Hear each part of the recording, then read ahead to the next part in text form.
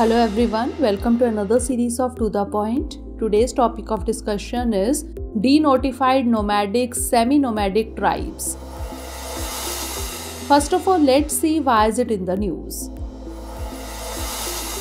The Parliamentary Panel on Social Justice and Empowerment has pulled up the Union government over the very slow process to categorize over 260 denotified nomadic and semi-nomadic tribes or DNTs under either the SC, ST or OBC list.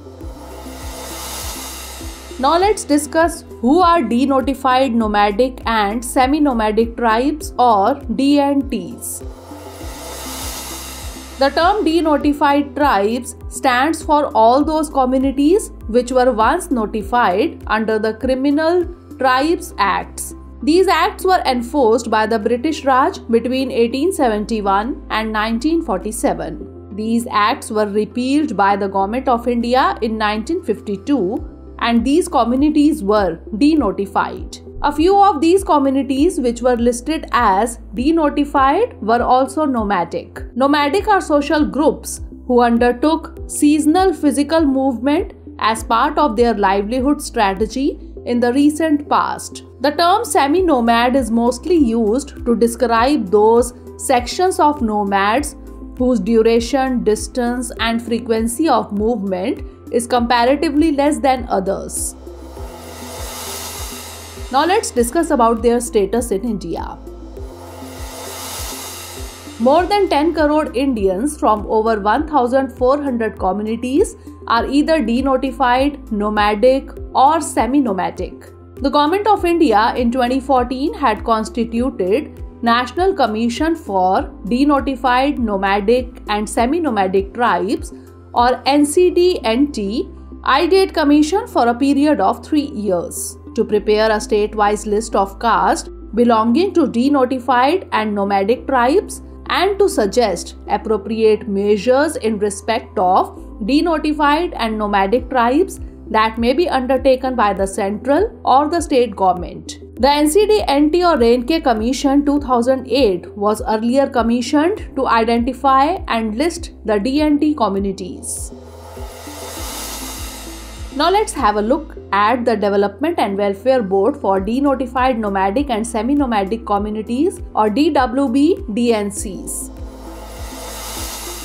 The Ideate Commission recommended the setting up of a permanent commission for these communities. The government therefore set up the DWB-DNCs in 2019 under the chairmanship of Bhikhu Ramji Ideate. It is a society under the aegis of the Ministry of Social Justice and Empowerment for the purpose of implementing welfare programs.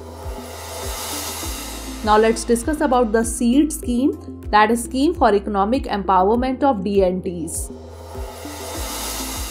The scheme was launched in February 2022 by the Ministry of Social Justice and Empowerment. Total fund allocation for the scheme is Rs 200 crore to be spent over 5 years from financial year 2021-22 to financial year 2025-26. If we talk about the components, these are educational empowerment, providing free competitive exam coaching for DNT candidates, health insurance through PM Jan Arogya Yojana, livelihoods through national and state rural livelihood missions or NRLM and SRLMs, land and housing, financial assistance for construction of houses through PM Awas Yojana. The DWB-DNCs has been tasked with the implementation of this scheme. The DNT communities whose family income from all sources is 2.50 lakhs or less who are not availing benefits under any other central or state schemes.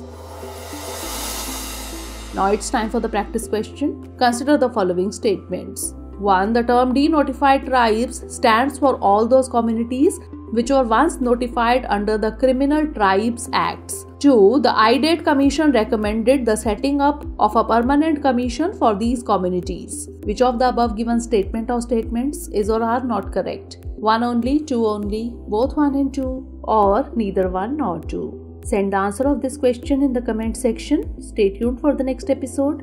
Thanks for watching. Have a great day. Dear viewers, watch this topic in Hindi on our Drishti IAS Hindi YouTube channel.